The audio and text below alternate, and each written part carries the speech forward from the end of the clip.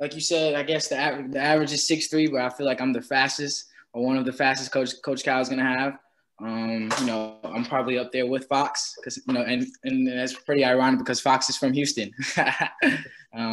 But I think the advantages I'm going to have are going to be similar to Tyler Ulis as far as guarding the ball, being a defensive pest, being disruptive on that end, and offensively using my speed and to get into the paint and be a distributor, scoring when I need to, and being a playmaker, making the right play, try to make everyone else's lives easier so we can win some games down here. Are you cool being compared to Tyler Ulis? I'm sorry? Are you cool? Are you cool being compared to Tyler Ulis? That's cool with me.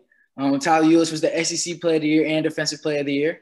So if I'm getting that comparison, I think I'm doing some things right. Obviously, I have to continue to get better to live up to that. But, I'm super excited. He was a successful guard in college and super successful here at the University of Kentucky.